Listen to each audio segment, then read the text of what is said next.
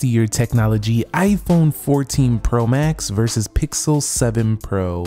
Speed test. Let's begin with a boot up in 3, 2, go and see which one can get there first. Now, the Google Pixel 7 Pro is a little bit newer than the 14 Pro Max in terms of launch date, but it came out just a little bit ago, like a couple weeks ago, announced, and this Pixel 7 Pro did turn on faster than the iPhone 14 Pro Max. This has the Tensor G2 CPU. Over here, we do have the Apple A16 Bionic chipset with 6 GB of RAM. On the Pixel 7 Pro, 12 GB of RAM. And these are probably the two hottest phones on the market right now. Okay, so in terms of biometrics, this does feature Face ID housed within the dynamic island up there. And you can see it's very quick, although there's no real way to bypass the lock screen. It does have raise to wake, which makes it very fast. Now the Pixel 7 Pro does use the in-display fingerprint sensor, so you can go ahead like that and you can see both of them unlock very fast. Now there is a face unlock on the Pixel 7 Pro, however I don't really use that because it's not as secure as the in-display fingerprint, but the in-display fingerprint is now a little bit more accurate than last year's with the Pixel 6 Pro.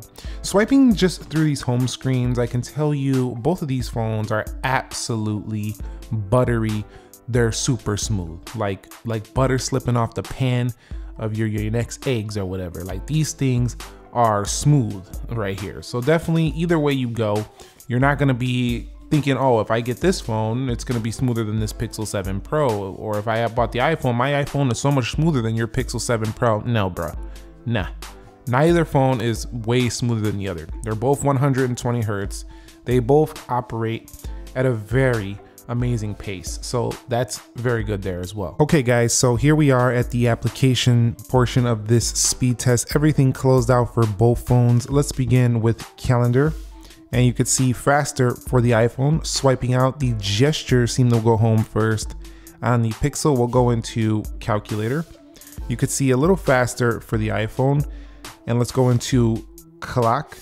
You could see, it looks like the animation's a little faster on the iPhone just out the gate. We can tweak that. This was the Pixel. We can tweak that in developer options for Android devices. Not make an excuse. The iPhone is out of the box a little snappier on those so far. Let's go into Play Store.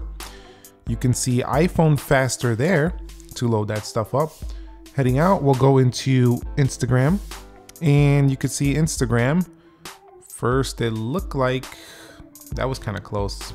One was loading a picture, one was loading notifications. Let me know. When actually in Instagram and you do open a post though, let's go to this one right here. You can see everything operates at about the same clip. So you can see right there, open up some comments on both of them. Pretty cool. We go over here again. When actually in the application, both of them very smooth, and Pixel does one of the best jobs at posting, Instagram photos by comparison to iPhones. So both of them do good there. We're going to Twitter, and you can see Twitter is first there on the left. Let's go over to my profile page. We'll go ahead and click this latest link right here. You can see once you're in, you can actually enjoy the performance on both of them very easily. We'll go into Groupon, and that's to the Pixel. We'll go to categories. That's to the Pixel again. Things to do, and that was maybe to the Pixel. I didn't see that one, was pretty close. Let's go ahead and click something. Well, not that. Let's go over here. Well, not that again. Let's click something that's similar here on both of them. So if I click that right there, you can see pretty similar. So swiping out of there, we'll go into Amazon for both devices, and you can see pretty similar for both of them there. Once you're actually in Amazon, it's going to be about the same, not very different. Now that Pixel does have a very fast scroll, so that is definitely different. We'll go into Best Buy, and let's go to products here, and we'll go into computers and tablets, and we'll go into laptops. And you could see basically when you're in these applications and you're just using this stuff day to day, Pixel was faster there. It just kind of depends on the app. Some apps open faster on the iPhone, some of them open faster on the Google Pixel 7 Pro. But I have to tell you, the iPhone has been smooth for a long time, but so has the Pixel series. But these days, this Pixel 7 Pro, man, it's blowing me away in terms of performance for an Android phone. Like, yes, the gaming still gonna go to the iPhone. How many people buying a Pixel 7 Pro are hardcore gamers? I'm not sure it's many. This is more of a mainstream phone for people who use, you know, smartphone for smartphone tasks. Gamers will probably want something with a little bit better GPU performance, stuff like that. We're going to Asphalt 9, but if you're questioning how does it perform, I tried a few out. The Pixel 7 Pro definitely gets a little warm, but it can handle most mobile titles pretty easily. It's not gonna blow away the iPhone. The iPhone still wins out there in performance, and even the Galaxy phone is a little bit better, like the S22 Ultra in that area I found, but it's not like the end of the world. The Pixel 7 Pro is still the smoothest Android phone I've ever used so far. We'll go into Subway Surfers, and you could see this one's to the iPhone. So even just loading these games, you can tell the iPhone is more powerful, but again, at the end of the day, how much gaming are you doing? How serious gaming are you doing? If you're doing a lot, you might want to pick something else. Let's go into Temple Run 2 if you're going for the Android side, but that little notification probably delayed us a little bit. Definitely did. I'm gonna go ahead and hit play anyway, and you can see pretty similar on both of them. So once in the game, you could see no major issues whatsoever.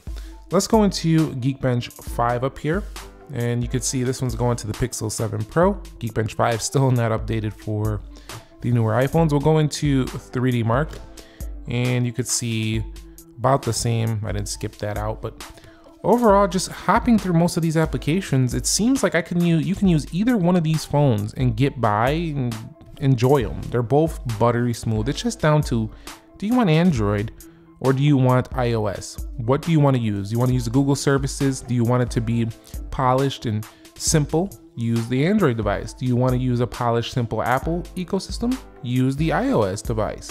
I'm so happy we have both of these options. They're both amazing. What we're gonna do now is see if we get any reloads. Now, I don't expect any for the iPhone 14 Pro Max, and you could see this is one area I love the 14 Pro Max, when you're kind of just using your apps day to day and you're just hopping between stuff like opening up messages, going to, you know, buy something on Amazon, swiping through to check out the weather, you know, going to Instagram, coming back over here to the weather again. We'll go to the clock.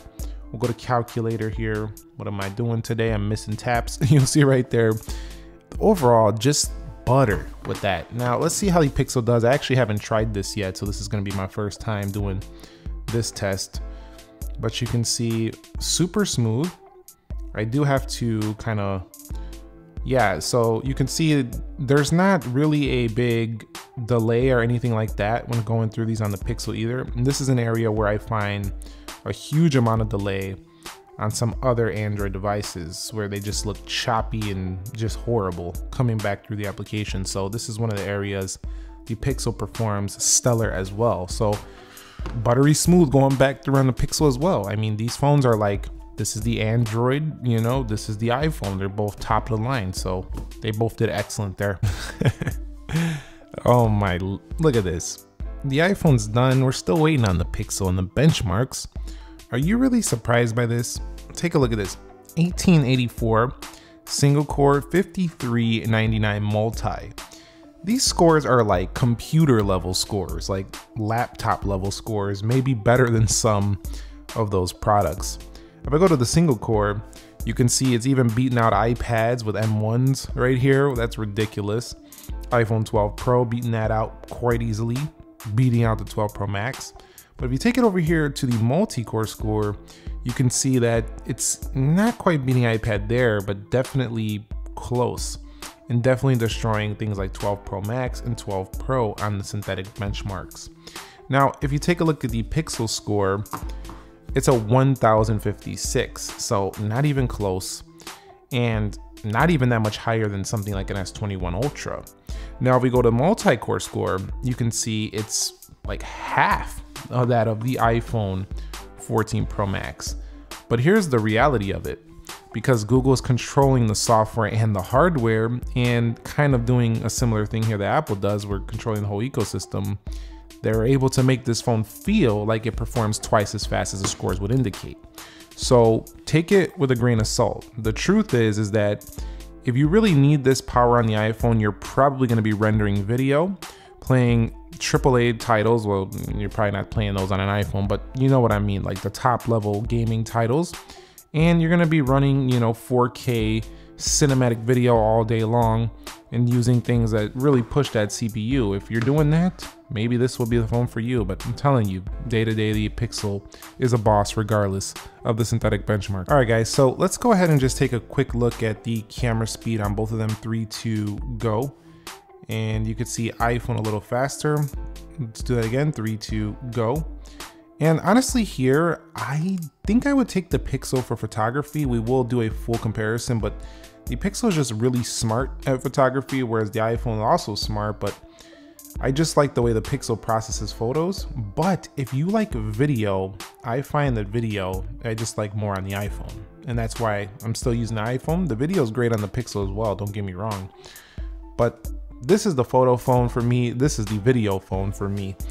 But we're gonna compare these in a full comparison soon. Overall in the speed test, I will say, if you wanna get technical, the 14 Pro Max is still king.